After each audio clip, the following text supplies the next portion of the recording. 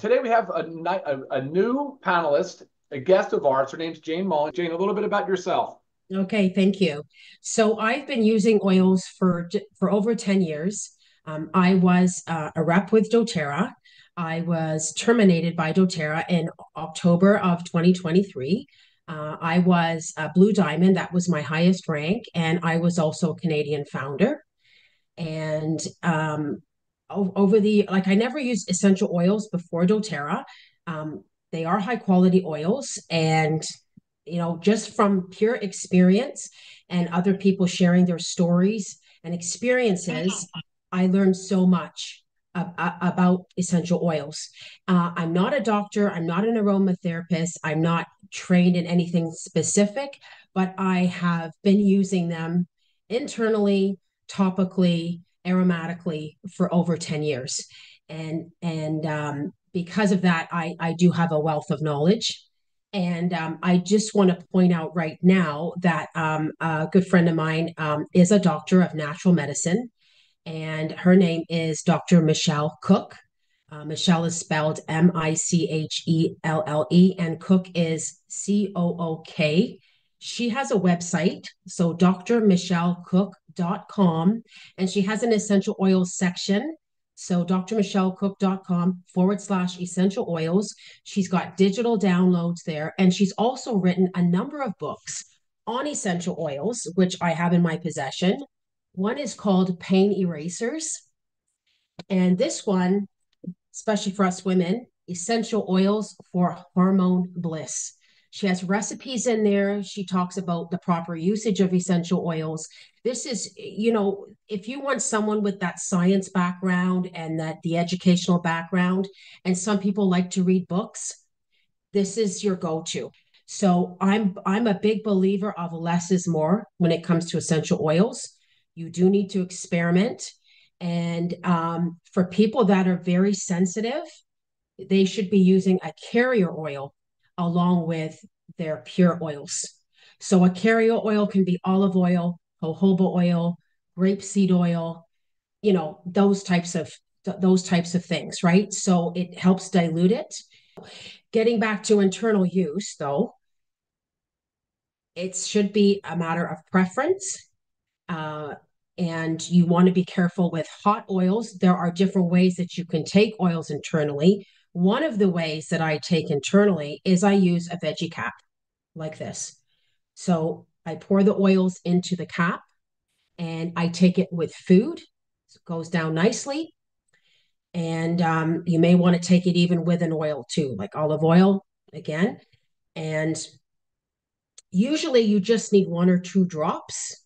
Like I fill these things right up to the top. Again, I know my body. And the reason why I like the internal is I mean, you don't have to taste it, right? If you're getting it on your tongue and stuff, so easy way for that to go down. And I think the main reason, Ryan and Lisa, the reason why people were afraid of internal use is because the oils were not pure. You're going to start with peppermint. If you can grab your peppermint bottle. Got it. Okay. So if you can just put your hand out. Don't not, are you good? You got your peppermint? Oh, He's on mute. He's okay. on mute. Okay, no problem. All right. So what we're Here going he to do comes. is I'm one here. drop, one drop on the palm of our hand. Okay. Sometimes two comes out, but try to just get one. There, one drop. Guys, good? Okay, we're going to rub our hands together. Now we are going to inhale deeply.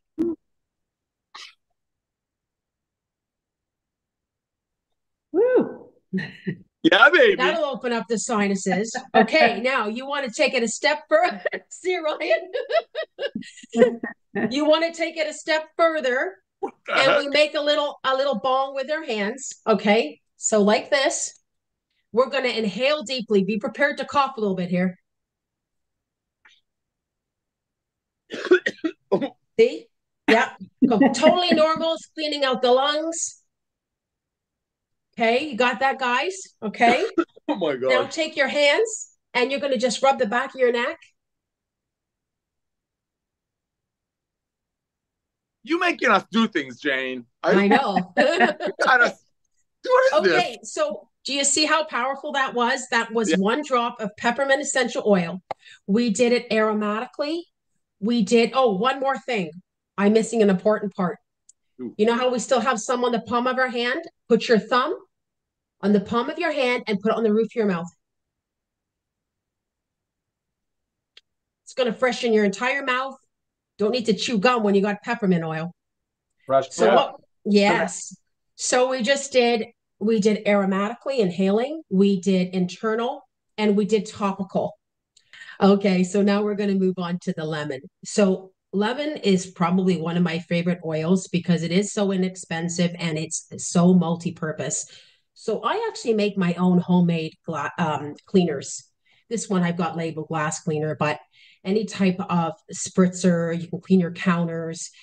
If you want to spruce up your dish soap, you can put a drop right into your dish soap dispenser. Lemon is the thing that is a degreaser. So you can clean your entire oven with a bottle of essential oil because you drop it right onto the grease, let it sit for a little bit, and then it's going to wipe right off. And it will remove, if you have a child and it gets a gum in their hair, you can help get it out with the lemon oil. You can, if you have like a sticker on a bottle and you need to get it off, put a bit of lemon oil and it'll wipe it right off. If you have a coffee mug that's full of stains, put the lemon oil in there, sit there, and it'll wipe right off. It's a super duper cleaner. If you do choose to use lemon or any essential oil in your water, I would not use a plastic container, right? Because it will eat the plastic eventually. So use a stainless steel mug, cup, thermos, whatever, or glass, whatever. That's totally fine. So anything like you can use. I have dryer balls, and I put essential oils on my dryer balls all the time. You can actually put the oil right into the washing machine. A lot of them have those pull out things. And when you put your laundry detergent in, you can actually put a couple of drops of lemon into, just helps fight the mold and bacteria and that sort of thing. And it spruces it right up. So great cleanser oil. Okay. Tea tree also has some of those same benefits as cleaning as well. So we'll move on from the lemon, getting into lavender. This is considered your calming oil. And some people, all they need is a drop on their pillow at night. That's it.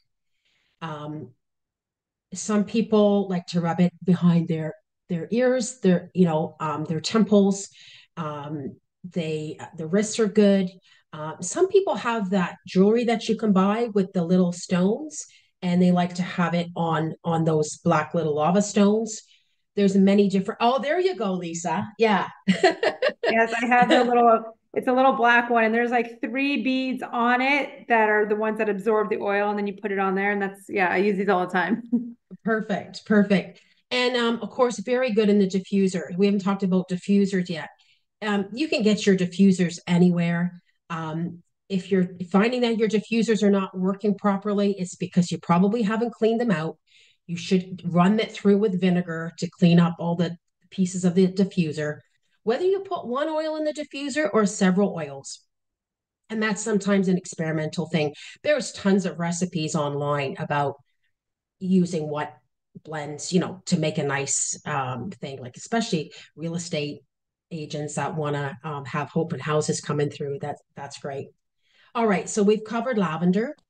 Now we're going to go over to immunity. I was really excited when you guys put together this blend, which is clove, cinnamon, orange, rosemary, and eucalyptus.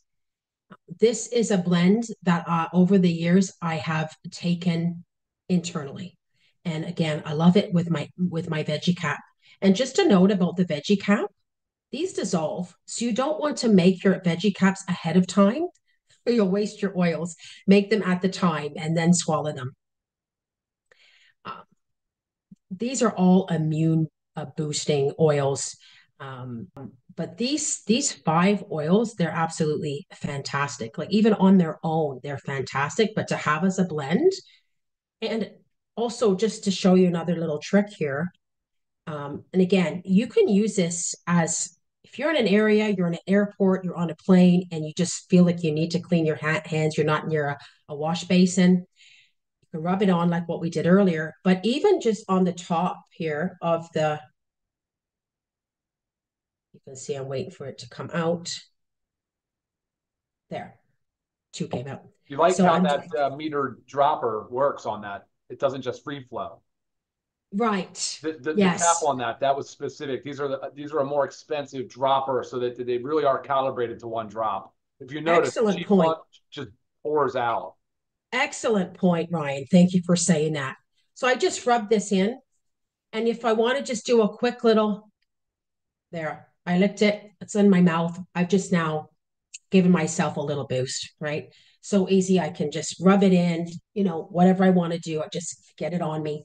You can put it on a little scarf, hold it up. That would be a secondary form of inhalation. This blend, I mean, I've covered some of the uses, but also for cleaning, like washing your floors with something like this. Oh man, your house is gonna smell fantastic, right? Just mixing it in with some water, and I mean, really, you can do anything. Like the dryer balls.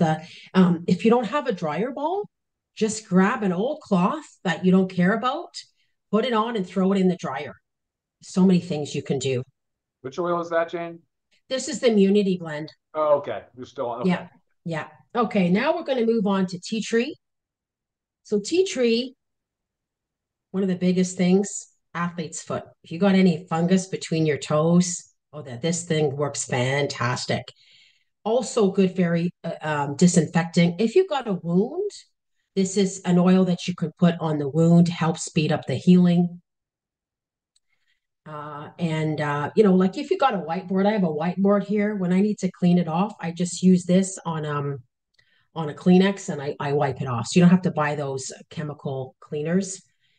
And same thing, you can drop on your hand, just inhale. Another thing that you can do, you can really make your oils last a long time this way, is just inhale right from the bottle. You'd be amazed at how much benefit that you can get from this. Okay. And yeah, like you just, keep it. It's so handy to keep this around. It's just a little, like you can hide it if you don't want anybody to see what you're doing. Even for a little pimple, because it's antibacterial, you just, for the teenagers, they can do something like that too, right? If you want to have your garbage can smelling better, a few drops going in, it's anything you can think of that's gonna help with bacteria and so on and nasty smells. Putting them in stinky gym sneakers, your gym bags, fantastic. Now we're going to get into frankincense. This is the king of all oils. This passes the blood-brain barrier. And there's a saying that Dr. Michelle Cook came out with, which is, if in doubt, pull the frankincense out. If you don't know what oil to use, grab your frank. It is very good for brain. And again, we've done this little experiment, memory issues, just come and sniff and you feel like your brain's working better again. Again, don't want to use names for diseases or anything like that. Got to be careful, but memory issues, this is the one you want. It's also very, very good for your skin. And I want to tell you right now, tried and true and tested. I've done it. I have a redhead son. Sunburns, lavender, and frankincense are the two oils that you need to use together for sunburn relief. Use a carrier oil to go with it. Works every time. And also, I'm saying this now because I don't want to forget. For those of you that suffer from seasonal allergies, we have something, it's a tri blend, which is lavender, lemon, and peppermint. When you put the three of them together, you will help that relief with the seasonal threats. So you can do that in a veggie cap, you can put it in a diffuser, and you can do it topically. Lavender is like a natural antihistamine, and so the puffiness can go down and that sort of thing, okay? Back to the frank. Skin issues, I would put it directly on. It's not an oil that stings. It's not considered a hot oil. A hot oil would be like oregano or cinnamon, cassia, that kind of thing. Um, and emotions like this is why in yoga classes and meditation classes, they like oils like frankincense and like mood enhancing oils because for my new management, because that's the time that, you're just sort of calm and letting it in and really let the oils do its job. So yeah, Hey, Jane, this is the key right there. Yeah, I think that's the Jane, main coverage, Ryan. a lot of questions came in on pets. What about citrus? What about some of the others? What's the risk with pets in the house? Okay, the answer I can give about that is Dr. Kelly Mark. She's on my LiveGood team. She is Canada's oily vet. She has a Facebook page. She is the go-to person for pet questions. Where do you get your veggie caps? Probably just from Amazon, I imagine. Any health food store. A little bit about diffusers. So I've told people that not to go so big on a diffuser. Typically, look for something a little smaller, like the 100 ml. But if it's plastic, which most are, look for BPA free. Look for something that has a timer. And then, of course, make electric. I mean, there are the wick-based ones as well. What's some other advice you would give people shopping for a diffuser? Because LiveGood at this time, even though we are going to launch a diffuser, does not have one right now. Yeah. So, you want to look at a warranty. I've had people say before that they've bought stuff from Amazon and it was cheap, and boy, was it cheap in quality because it didn't even last a few months. So sometimes buying a higher quality one with a good warranty is the one to look for. You do need to clean your diffusers because some oils are thicker. Not that we have that in this situation, but an oil like vetiver, for example, is a thick oil and it can gum up your diffuser. That's the kind of thing that you have to watch. You can just wipe it out with a soft cloth after you're finished with it. I mean, not every time or anything like that, but just keep an eye on it. What would you tell someone that's looking at it from an anti-aging perspective? What's the best combo that we offer right now for, say, wrinkles, just some of this obvious aging signs of the skin? That's a good question because you know what? We had a guy that put frankincense around his eyes, and That's after me. 30, okay, No, I do that. I've actually brought it, okay, and on my son and on my age spots, my sunspots. perfect on the Oh, age spots. yep, Yes. yep. Wow. So he did it for I think like about 30 days straight. And people were going around asking him if he had a facelift. You can put oils on cotton balls and put them around the house. You can put them by your car vents, and peppermint is actually very good at keeping spiders away. I have a friend of mine who had a problem with a possum and she used peppermint and it drove the possum away. So peppermint possum oil. What do you put in your water, Jane? Do you add like a drop of lemon or peppermint? What is your I don't do it all the time. I just do it when I feel like it. and how Yeah. much? Would you just put one drop of One lemon? drop. Yeah, one drop. Oh, a tip with that. Add a little pinch of Himalayan salt to your Nice. water will help with you because you know how the film sits on the top of the water. It's So you got to solubility. mix it Right. in. Right. Yeah. Right. Yeah, I Really like good for that you to tip. have the Himalayan salt with the oils and drink that down. Kids, you should be diluting. If you're going to use your oils on kids, like the belly button is a good spot to put oils in, but if you're going to put like a little bit of peppermint in your belly button for digestion, put anybody who's sensitive, put the coconut oil on or whatever carrier oil. I had a really bad cold recently and I did a steam tent. So I boiled the water and then I let it cool down and then I put the oils in and I put a towel over my head and I just let the oils and man, oof, it just goes right into you like, and then you're coughing up whatever. So that's another great way to clean up the germs from a cold and all that. Yeah. Highlight those resources one more time. Yes. Okay. So drmichellecook.com/essential oils. She has that essential oil section there. And she's got the digital downloads. So check out the rest of her website. She has the books available. As I said, excellent. She's written many books and she's a wealth of knowledge. She's been using oils longer than I have. She has huge experience. So that's for Michelle. And then I have a public Facebook page, Jane Mullin. You can follow me, Mullin, spelled that way on the Zoom here. And I just say enjoy your oils. Like, just go play with them.